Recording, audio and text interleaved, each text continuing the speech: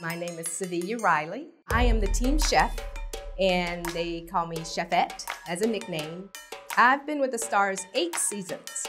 I've actually been a private chef for 20 years.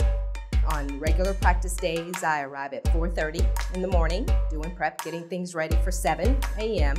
Then on game days, I arrive about 5 a.m. to have things ready for about 8 o'clock. The most important meal is breakfast, and my guys love their carbs, they love their protein, different types of protein, plant-based protein, like a grass-fed protein. They love the eggs, omelets, over easies, scrambled.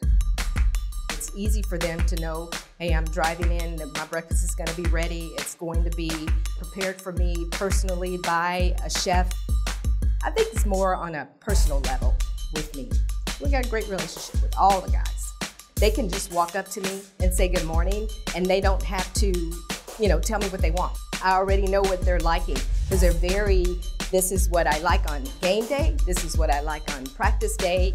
Some of the new guys will walk up and say, oh, you didn't get his order. Oh no, I know what he wants.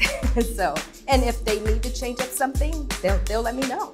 I'll go and source it and find it, or they'll let me know where I can get it.